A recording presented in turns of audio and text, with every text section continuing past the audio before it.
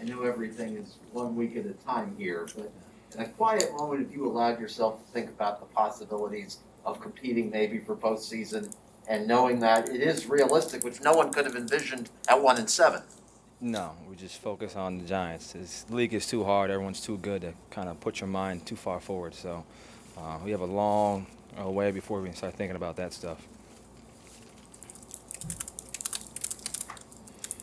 That's it. Does it feel like a different purpose now? I mean, a few weeks ago, the purpose was just, oh my goodness, like, we are better than this. Yeah. Now there actually is, something more of a season that could be made out of this. Yeah, to go any week you go in, whether you're 1-7, 1-10, is to win the next game. So our mentality was just that, and to the credit of the players, and we all stayed in the foxhole. We understood that there was a lot of football to play, and that the season can turn around in an instant. So credit to the coaches, the staff, the players for believing in the message all the way through. But again, there's still a lot of football to be played, and that's the exciting part for us. There's a lot of opportunity out there. How has it felt playing defense over the past 4 weeks for you guys? It's been fun. No, guys are making plays. We're putting pressure on offenses. We're forcing them to respond to our calls. So it's been fun. We've been causing havoc, and of course, there's plays here and there that we want to get back, but guys are stepping up and guys are making plays. So that's exciting. It's fun for us. Your thoughts on either Byron Jones, or if he can't go, Mike Lennon? They're both good quarterbacks. They both played in this league for a good amount of time. So no matter who's out there, I think we're going to get the Giants' best. So we're preparing for both. Byron, for a rookie, has Javon's handling of calls been everything you could possibly expect for a first-year player in terms of quick recognition, comprehension, conveying it to the other members of the secondary? Yeah, no, his growth has been impressive. His leadership, his ability to understand plays and get us into the right calls. For a young guy to come in and play like that at this level is really impressive. So the goal for him is to continue to push in that direction and continue to be a leader that he is. But he's been playing well. I wouldn't tell him to his face, but I want him to keep playing as hard as he can. But he's a guy that I have no doubt he's going to continue to be a better player. So it's fun to see that growth. Byron, what do you think changed that enabled this defense to put that kind of pressure on offenses like you just mentioned and force them to respond to you rather than, the other way around perhaps or whatever? I think everyone just took it upon themselves. I think everybody from coaches to the players looked themselves in the mirrors and said, okay, what can I do better?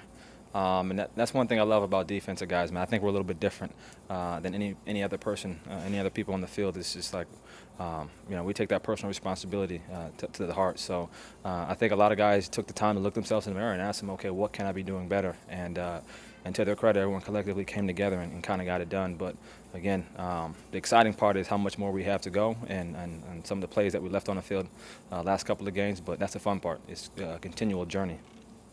It's interesting that players were talking about plays you left on the field when you're coming off a game when you gave up 10 points and a 5.8, I think it was, passer rating and everything. Yeah, no, that's it's tough to I know everyone looks at the final score, but we understand that every single game that you go into, you need as many plays as you can to kind of push the tide and win the game for you. You never know which play is going to come, where it's going to come down to. So we don't take those plays for granted. Obviously, the score was one thing, but we look personally on the defense and say, we left some plays out there, we gave some up, and when we really shouldn't have. We understand that this is the NFL, the offense will make plays, but when it's on us, I think we take that to the heart. This is my thoughts, my plates week. Can you talk a little bit about the foundation that chose to support? Yeah, so I can't even pronounce the name, so we just call it CJD. It's a rare brain disease. It's a prion disease, and pretty much it puts you like in a late stage of like Alzheimer's. You can be a perfectly healthy person, functioning person, and I guess these prion proteins just denature the proteins in your brain, and you just die within the next year.